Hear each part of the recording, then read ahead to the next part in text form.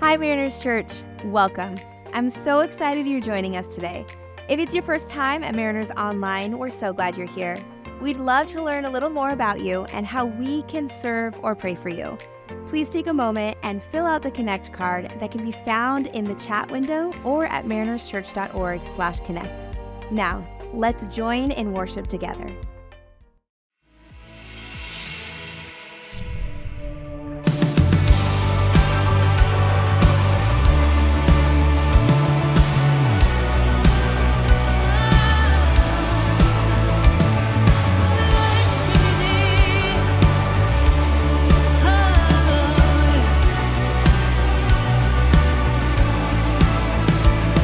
We will dance on top of the walls you have broken.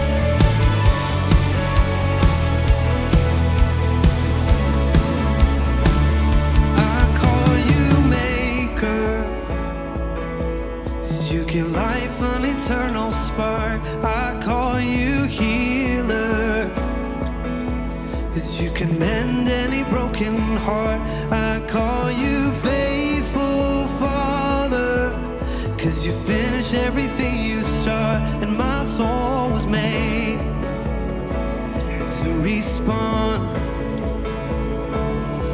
I know you by 1,000 names, and you deserve every single one. You've given me a million ways to be amazed at what you've done, and I am lost in wonder at all you do. I know you by 1,000 names, and I'll sing them back to you. Yeah, sing them all back, sing them. Oh Lord, we will. It's your love is boundless, beyond what I could dream. Your grace is patient. Thank you, Lord, 'cause you're never giving up on me. I call you bondage breaker, 'cause you're handing out the prison keys. My soul was made to be free. Yeah, I know you by 1,000 names, and you deserve every single one. You've given me a million ways to be amazed at what you've done, and I am lost in wonder at all you do. I know you by 1,000 names, and I'll sing them back to you. Yeah, oh Lord, we will sing them all back to you. Sing them all back, sing them all back, sing them all back to you. You are Rock of Ages, you're the great I am. You are King forever, the beginning and the end. You are Lord and servant, you're the Son of Man. You're the Lion of Judah, oh, you're the risen Lamb. You're the second Adam, here to lead us home. You are Yahweh's glory, now revealed in flesh and bone. You are ocean parter, you will make a way. You are death defeater, you have risen from the grave. Oh, you are full of mercy, you are rich in love. You are Jesus, Messiah, the one true God. I know you by 1,000 names, and you deserve every single one. You've given me a million ways to be amazed. I know you, Lord, I know you by 1,000 names, and you deserve every single one. You've given me a million ways to be amazed. So I am Lord, and I am lost in wonder at all you do. I know you by 1,000 names, and I'll sing them back to you. Oh Lord, we will sing them all back to you. We will sing them all back, sing them all back. Oh, we sing them all back to you.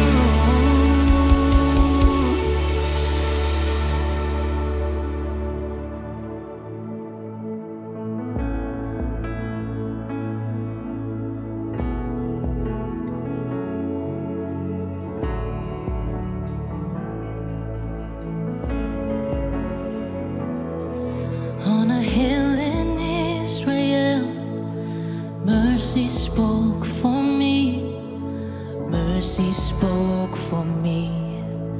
Mercy spoke for me. It was on Golgotha's tree. His death brought liberty. His death brought liberty. Oh, his death brought liberty. So may I never boast in anything except the cross of Jesus Christ. And may I not forget the blood he shed. It was by his death I am alive. Because of Christ I am alive. Ooh.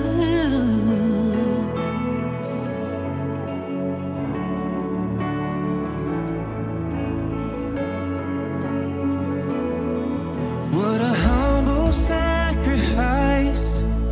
Love that washed me clean. Love that washed me clean. Oh, love that washed me clean. What a blessed mystery. His punishment, my peace. His punishment, my peace. Oh, his punishment, my peace.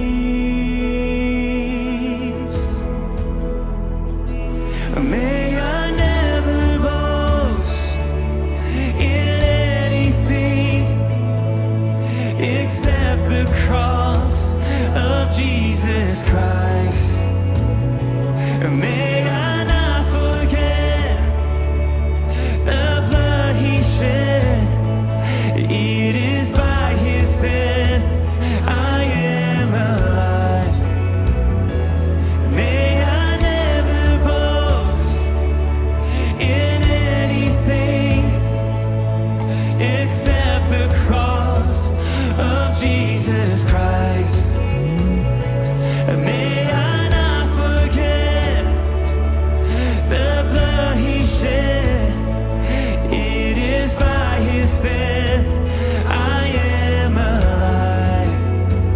Because of Christ I am alive. People of God, don't forget his sacrifice, his love for you. We now worship a God who is victorious. So we sing hallelujah. Hallelujah. Hallelujah. Praise the one who set me free. Death has lost its grip on me. Hallelujah. Hallelujah.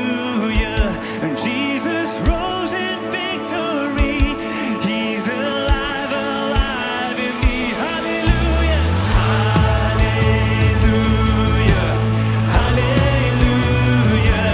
Praise the one who set me free.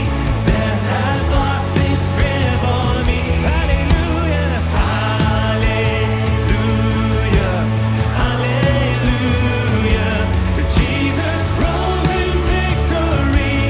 He's alive, alive in me. Hallelujah. We praise the one who set me free. Death has lost its grip on me.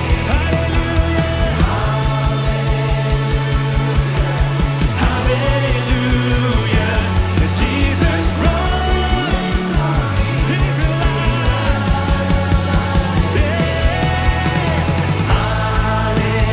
Hallelujah. Hallelujah. Praise the one who set me free. Death has lost its grip on me. Yes. Hallelujah. Hallelujah. Jesus rose in victory. He's alive, alive in me.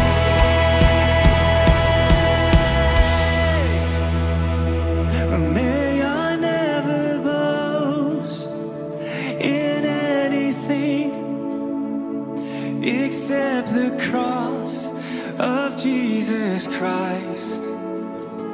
May I not forget the blood he shed. It is by his death I am alive. Because Because of Christ, I am alive. Because of Christ, I am alive. Because of Christ, I am alive.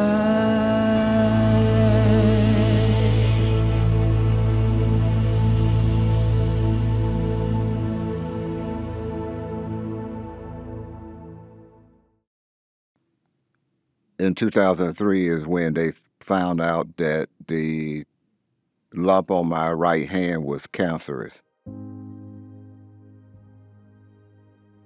Eventually, it began to spread on my liver, my lung wall, and my kidneys began to fail me. And they told me that they wanted to take off my whole arm. I remember telling the doctor that I can't let you do it. I needed the Lord to give me direction on which way to go. Should I have my arm removed or should I not have my arm removed? I said, Lord, I need to hear from you. I'm in a mess right now. And in 2009 was the day that I walked downstairs and I got in the kitchen, and the next thing I know, I was on the floor on my knees. And it was the power of God. He says two things to me that I will never forget for the rest of my life. The first thing he said to me, if you lose your arm, will you still love me? And I said, yes, Lord. I will still love you with tears in my eyes. And the second thing he says to me, if you lose your arm, will you still trust me? I said, yes, Lord, I will trust you to the day that you take me home. Well, I knew immediately it was time for me to have my arm removed. And when they removed my arm, the doctors told me the cancer that we thought was there, we only moved a little small portion, but all the rest of it was gone. I've been cancer-free now for almost 14 years. It really set me on a course to see God in a different light, that even if I couldn't trace him, I would still trust him. I never lost my faith, no matter what situation happened. I had no idea that I would be a shepherd to elder at Mariner Church here in Oceanside now. Seeing in the elder prayer room every Sunday, people coming back, getting prayed for. I had no idea that God would use me in such a capacity now that he's using me in. To fulfill that purpose in your life, you have to start somewhere. I did tell the Lord that I would praise him for the rest of the days of my life. With this one arm, I will lift it up and give you glory and give you honor and give you praise that only you deserve all by yourself. Amen. I'm so glad you're here with us today. My name is Gloria, and I serve as a local engagement pastor. A moment ago, we heard Ron's story. When you give to God's work through Mariners, you participate in incredible stories like this. The generosity of our church made it possible for us to launch Mariners Oceanside a little more than a year ago. Since then, we've seen God use us to serve the city of Oceanside and the many military service members and their families living there with God's love. And he's continuing to open up new doors and bring us even more opportunities to take the good news of Jesus to people throughout all of Southern California and around the world. Text the number below to give now. Giving increases our joy and grows our faith. When we are generous with what God has given us, we grow in our trust in him to provide for our needs, and we are reminded that everything we have is a gift. Thank you for giving to God's kingdom work. We're so grateful for you and your partnership in the gospel. And now, let's join Eric as we continue our series exploring how we can make the most of our lives. You can access today's message notes using the Mariners app or through the link in the chat. Hey, welcome to Mariners Church. My name is Eric. I'm the senior pastor here. I'm really glad that you were joining us today. When my kids, Eden and Evie, were little and they were just learning how to walk, if they took 2 or 3 steps and then face planted, I would get down right before them and say, "Come on, you can do better. Give me 6 steps next time. Come on." No way. There's no way I did that. When they were just learning to walk and they took a couple of steps, even though they would face plant because they were looking at me and walking towards me, I rejoiced and celebrated. That's my daughter. That's my girl. And she's coming towards me. I rejoiced in their walking. When they were in elementary school, artwork that they created at school filled the walls in our closets. Some was framed and put on walls in our living room. I rejoiced in watching them do their work, use their gifts, and do something at school. When they're in junior high, I got to coach Eden's flag football team, Evie's basketball team, and my heart leapt for joy inside as I watched them be aggressive. Evie dive for a loose ball on the court, Eden rush into the backfield and go for a flag. My heart just leapt. And then now, when they show me a school project that they have been working really diligently on, my throat sometimes has a lump in it. I am so proud. Parents, you know this feeling. You know this feeling. Have you thought, how does God, who is our Heavenly Father, look at me with what I contribute, with what I do? See, as earthly parents, we love to see our kids use their minds and their bodies and their will and go for what's in front of them to make the most of their gifts. But have you thought about how your Heavenly Father views you? The scripture says, how great the love the Father has lavished on us, that we should be called children of God. And that is what we are. If you were His, if you have believed in Jesus, you have been adopted by God the Father. He is your Heavenly Father.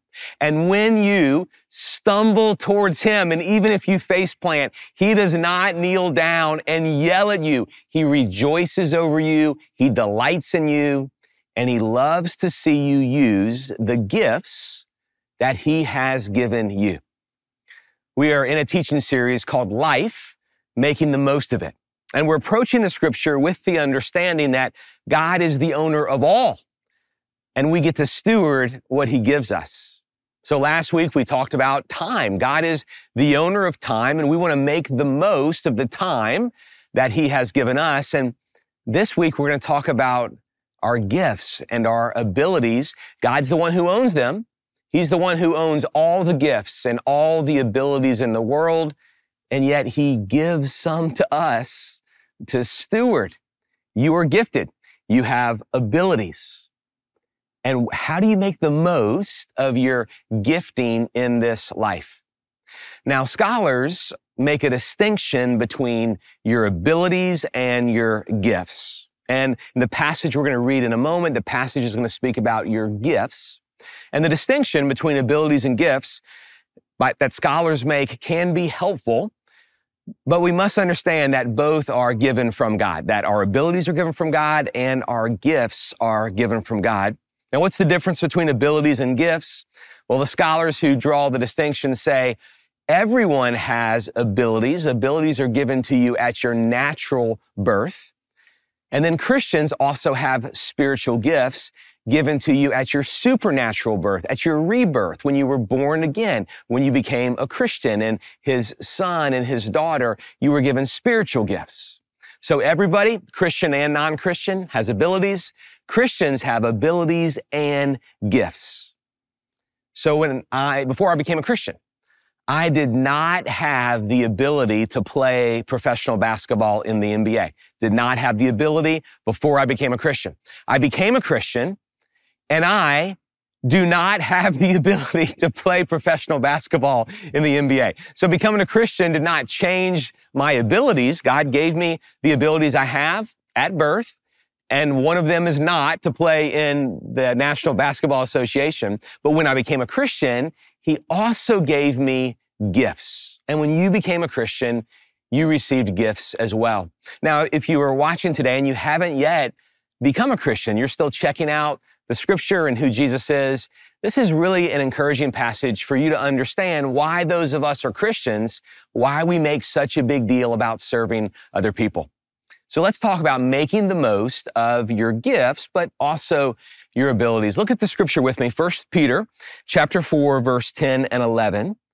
The scripture reads, this is the word of the Lord, just as each one has received a gift, use it to serve others as good stewards of the varied grace of God. If anyone speaks, let it be as one who speaks God's words. If anyone serves, let it be from the strength God provides, so that God may be glorified through Jesus Christ in everything.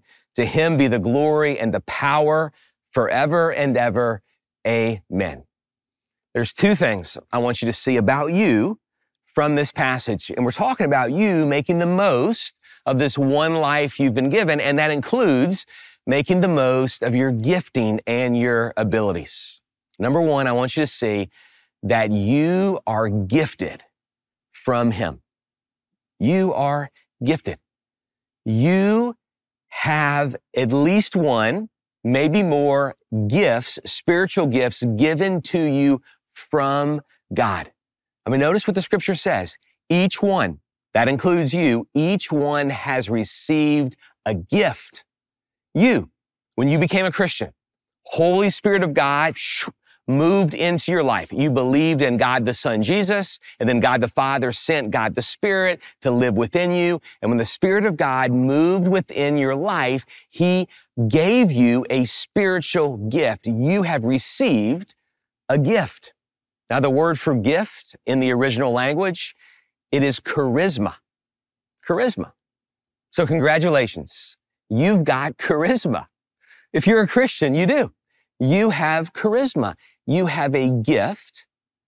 And that means, notice this next phrase, that you are to be good stewards of the varied grace of God. So you've received a gift. God's the owner of all gifts and all abilities. And now, because you've received the gifts that you have from him, you are to steward the varied grace of God. Now, this phrase is so amazing. You steward God's grace. So God is gracious. We know God is gracious and good and loving, and he has grace that he wants to give to people in the world. And he wants to give his grace through you. You are a steward of the grace of God. God has said to you, here is my grace. I'm asking you to manage my grace. And the way you manage his grace is by using the gifts that God has given you to distribute his grace to others. I mean, this is mind-boggling to me. God is full of grace, and he invites you. He's recruited you to give his grace to others. He asks you to manage his grace. I mean, think about this. When some of you have asked someone to manage your money, you've brought money into an investment portfolio, and you've trusted somebody to manage your money. Big trust you've given someone to watch over your accounts, to make decisions on your behalf. You've entrusted your money for someone else to manage.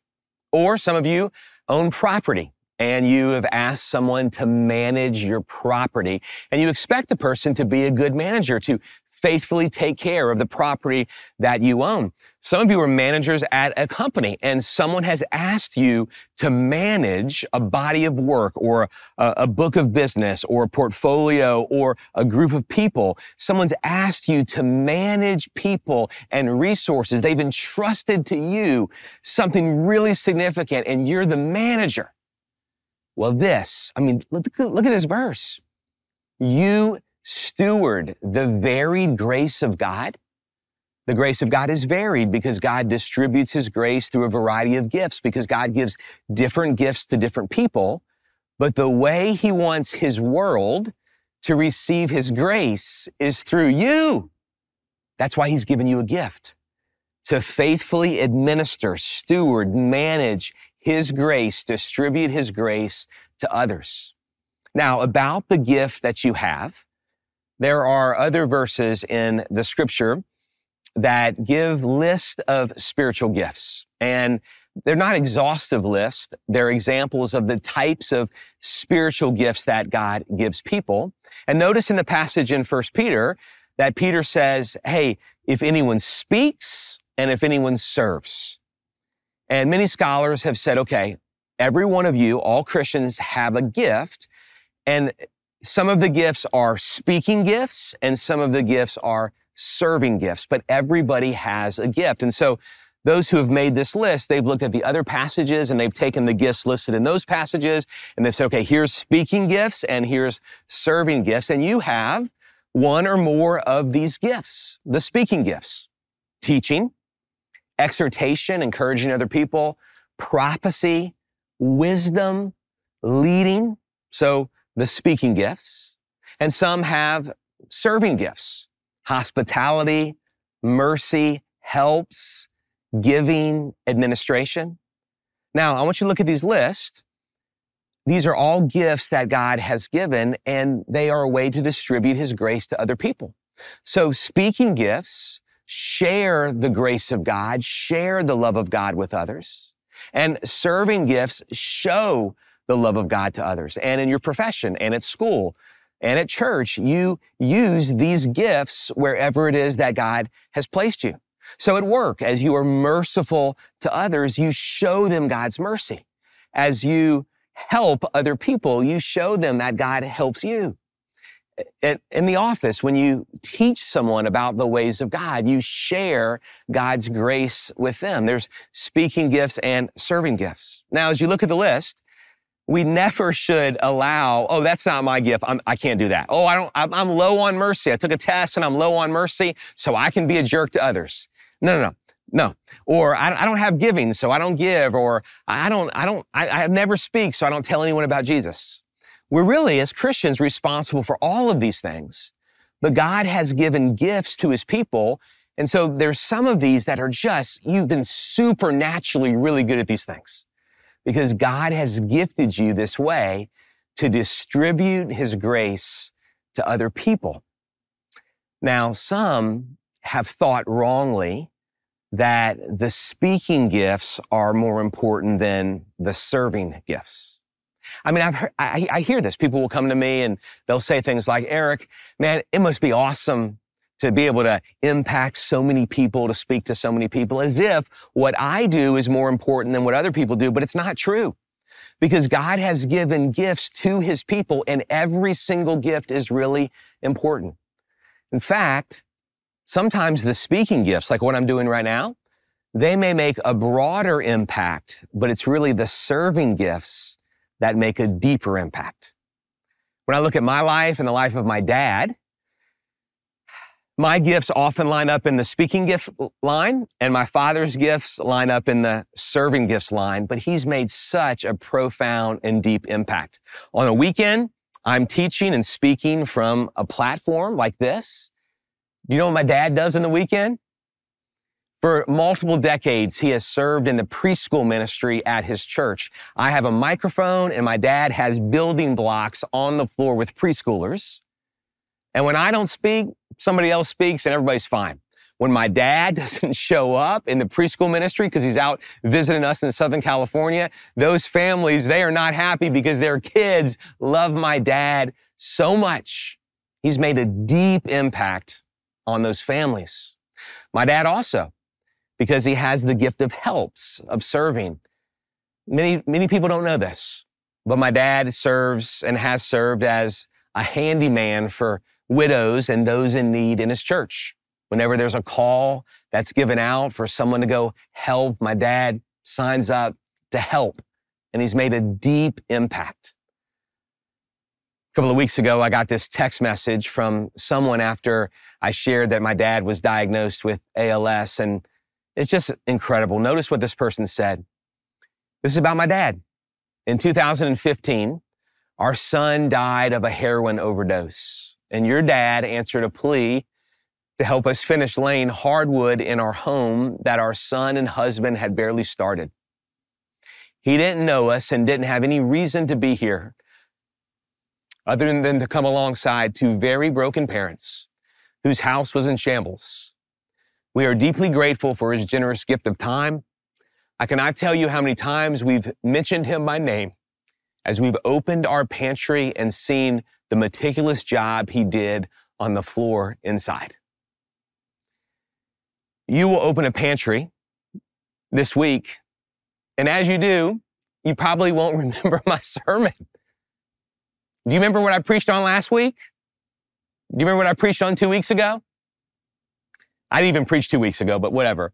No, you don't remember, because sometimes the speaking gifts, they make a broad impact.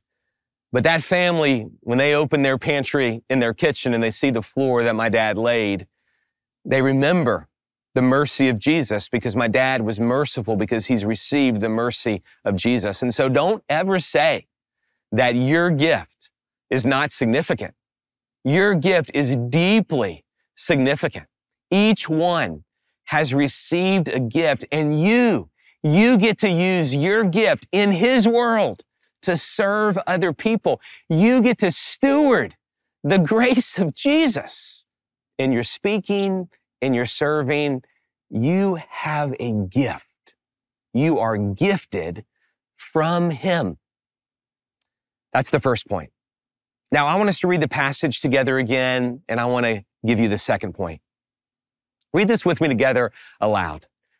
Just as each one has received a gift, use it to serve others as good stewards of the varied grace of God. If anyone speaks, let it be as one who speaks God's words. If anyone serves, let it be from the strength God provides, so that God may be glorified through Jesus Christ in everything. To him be the glory and the power forever and ever. Amen. Number one, you are gifted from him. And number two, you are gifted for them. You are gifted from him, and you are gifted for them. You are gifted to, notice the passage, serve others. The reason God has given you a gift is, it's real simple. It's for others. It's for them. God has given you a gift. Make the most of it. Make the most of this one life with the gifting you've received. Make the most of it by serving others. The reason you are gifted from him is for them. It's to serve others. Now, God will use the gifting he has given you in your career. God will use your gifting, and you will be able to make money and provide for yourself and provide for your family. But the reason he gave you the gift isn't primarily for you to provide for yourself and others.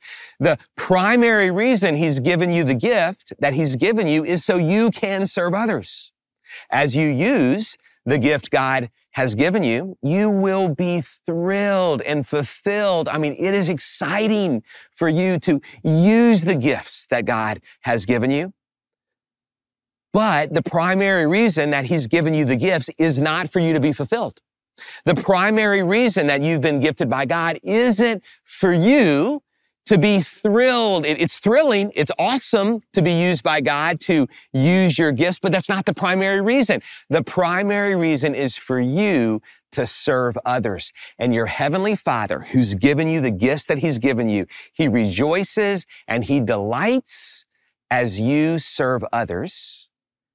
And notice this next section in this passage. You don't have to serve others in your own strength. You get to serve others with the strength that God provides. Notice the phrase.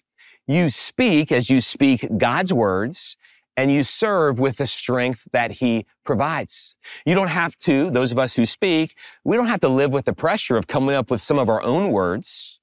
As a preacher of God's word, I don't have to live with the pressure of coming up with something profound. I just get to teach what God has already made profound. You, as you serve, as I serve, I don't have to put pressure on myself to serve in my own strength and energy. No, I get to simply speak God's words and serve in the strength that he provides. And this right here is why you serving is what really will cause you to grow and mature in your spiritual growth. Because when you find yourselves serving, oftentimes you will find yourself in seasons or in moments or in places where you are overwhelmed and you know, I can't do this. I need his strength. I need his words. Have you ever been there?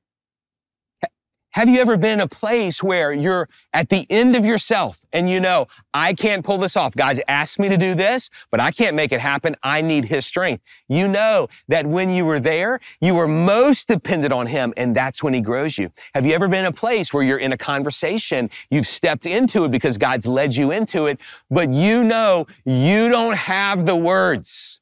You need him to give you the words. Those are the moments that are so sweet, aren't they? The moments when you trust in him, that he's going to give you the words to say, the strength, the energy that you need. That's when we grow. When we serve others, we find ourselves in a position where we need his words and his strength. See, if you aren't serving others, oftentimes you're never in a position where you really need his strength. You just are living in your own strength. And if you're living in your own strength, you're wasting your life because you aren't enjoying his strength. You aren't enjoying his words. And so serve others so that you need his strength and you need his words. See, needing his strength puts you in a position where you will really grow. I remember when Kay and I first moved to Miami. I'm 27 years old at the time. I'm a pastor in Miami.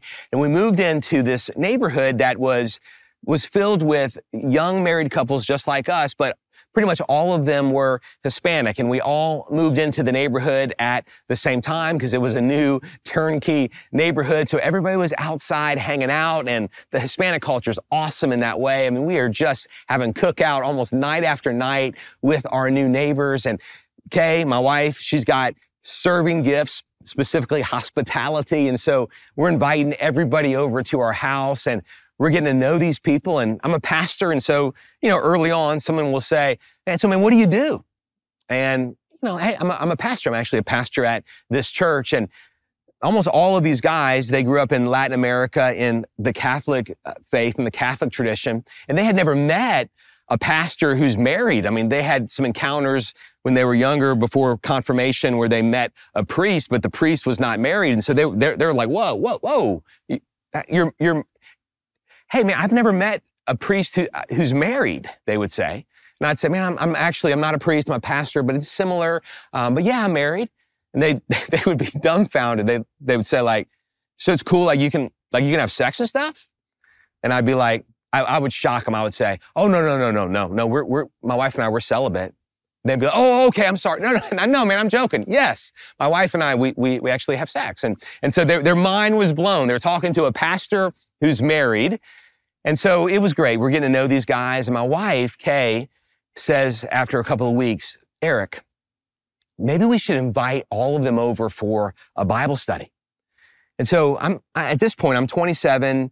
And I mean, she's done the serving gifts. She's kind of looking at me. You're the speaking gift guy, Eric. Why don't you get them all together? And so I remember being so nervous. I've been inviting these guys who I've just met to our home for a Bible study. And I'm in over my head. And see, when you're in over your head, you need his strength. You need his words. I remember driving to and from the office for a couple of weeks, praying for opportunities where it would feel natural, where I could invite each of the guys over to our house for a Bible study. Some happened outside. A couple I knocked on the door and invited them, and they all said yes.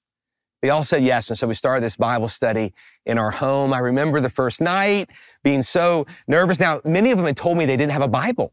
And so I went and got all of us the same Bible, and they showed up and I passed out all of the Bibles that I bought. And I remember we were in the Gospel of John. That's where I was starting. And I said, hey, let's look at John. And several looked at me, and I realized real quickly they had never opened the Bible before. And so instead of saying the Gospel of John, I said, hey, let's turn to page 812. And so I'm calling out page numbers. And we started reading the scripture together. And because these guys were so new, they had questions every week, questions that I did not have the answer for. I mean, now I'm much older and I've studied the Bible much longer, but I was 27 back then. I didn't have all the answers. But here's what their questions did for me. Their questions put me in a place of being overwhelmed where I need the strength that God provides and the word he provides. And it caused me to dig more into the scripture. It caused me to be overwhelmed and need his strength. Are you ever overwhelmed with serving that you need his strength? See, those are really good moments because you have the words that he provides and the strength that he provides. And this is how he grows you. This is how the Heavenly Father looks at his sons and daughters I was stumbling all over the place. I was face planting all over the place. But my Heavenly Father was looking at me and was proud of the steps that I'm taking. And he wants you to take steps towards him, to use the gifts that you've given to serve others. You are gifted from him for them. You are gifted from him for them. Now, this passage that we read, it is so beautiful. Peter was one of Jesus' disciples, and he's the one who wrote this passage. And he wrote at a time in history that was crazy. Nero was the Roman emperor, and Nero was persecuting, killing Christians. It was a really difficult time to be a Christian. The world was crazy and chaotic. There was all kind of fighting and tension. And here's what Peter says. Guys, I know the world's crazy right now, but you know what we're going to do? You know what we're going to do as God's people? This is it. Each one of you, use your gift to serve others. You're gifted from him for them. All of the craziness in the world, let's take our eyes off of that and let's put our eyes on serving each other. Let's serve one another because God has gifted us to serve one another. And Rome, who watched these Christians who start off with this really small group of people at this time in history, they were blown away by the Christians. In fact, we have writings of Roman leaders who were inspecting the Christians and learning about the Christians, and they would say things like this: they care for one another like we've never seen before. See, in the Roman culture, people would backstab each other and try to kill one another to get power, but not these Christians. No, these Christians, they served one another, and they served people in the world.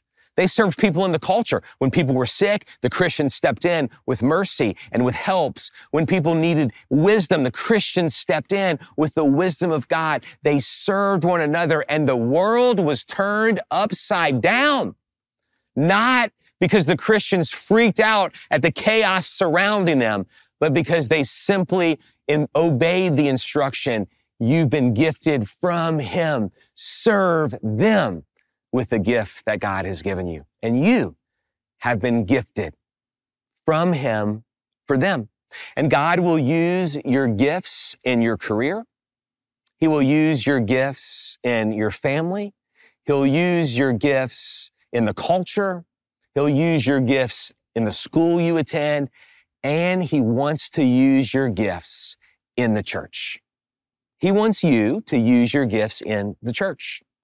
And I'm going to speak to you as I speak to my own family about this.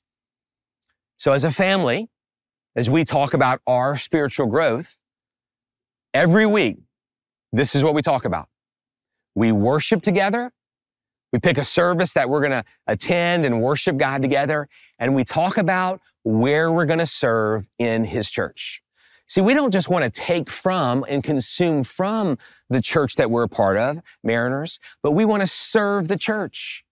And I, as a dad, love seeing my kids serve, which is just a small picture of how our Heavenly Father loves to see us serve. My oldest daughter, Eden, she volunteers in our special needs ministry.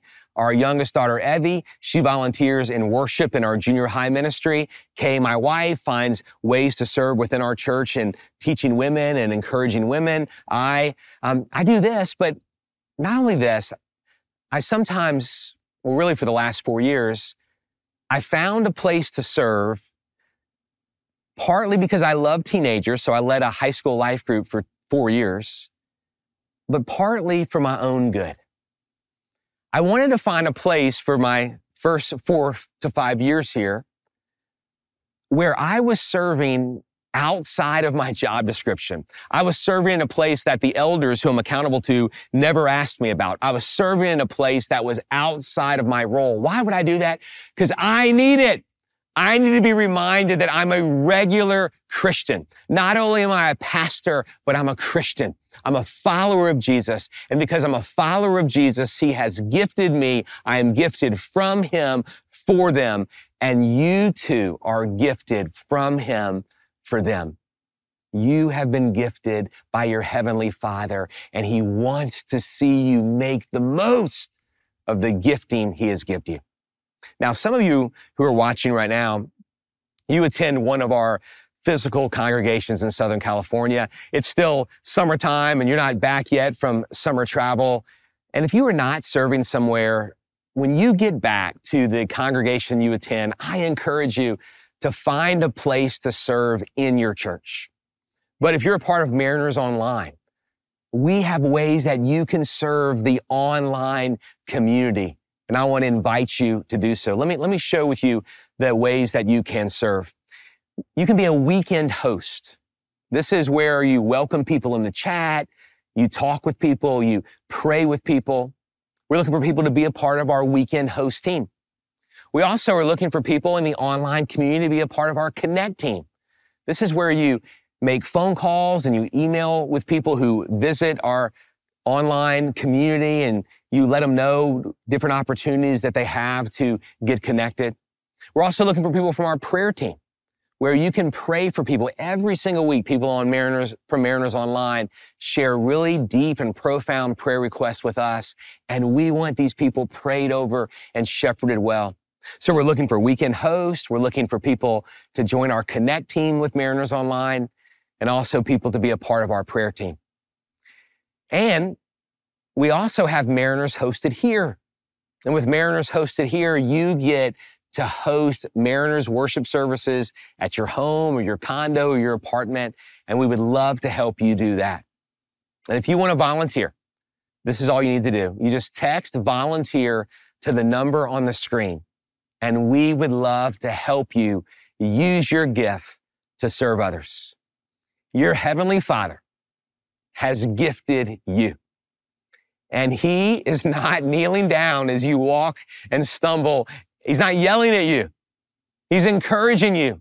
He's reminding you to make the most of this brief life that you have. And one of the ways you make the most of it is to each one, this means you too, to use your gifts to serve others, because you are a grace manager. You manage the grace of God as you serve other people with the gift that he has given you. You are gifted from him for them. Let's go. Let's serve others.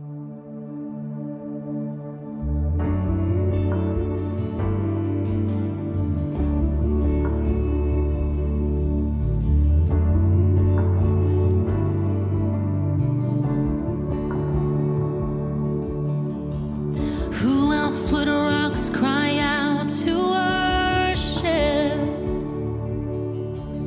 Whose glory taught the stars to shine?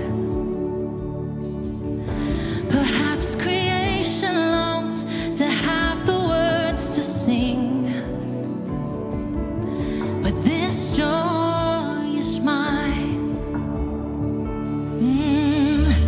With 1,000 hallelujahs, we magnify your name. You alone deserve the glory.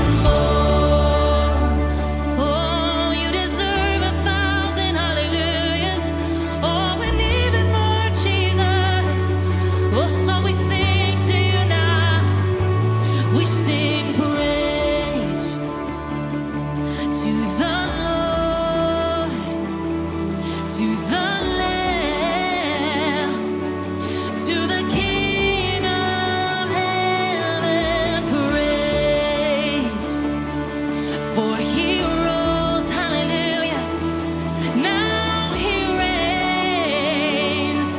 Oh, we will sing forever, sing praise, praise to the Lord, to the Lamb. Oh, we worship you, Lord, to the King of heaven, praise. For he rose, now he reigns, hallelujah. We will sing forever with 1,000 hallelujahs. We magnify your name. You alone deserve the glory, the honor, and the praise. Lord Jesus, this song is forever yours. 1,000 hallelujahs and 1,000 more.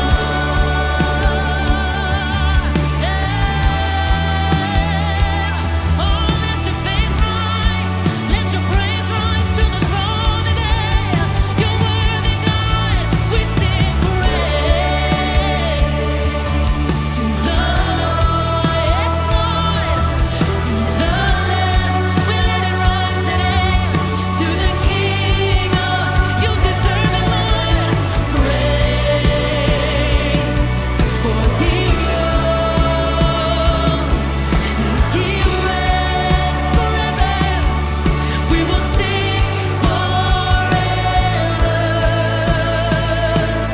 So with 1,000 hallelujahs, we magnify your name, Jesus. You alone deserve the glory, the honor, and the praise. Lord Jesus, this song is forever yours. 1,000 hallelujahs and 1,000 more.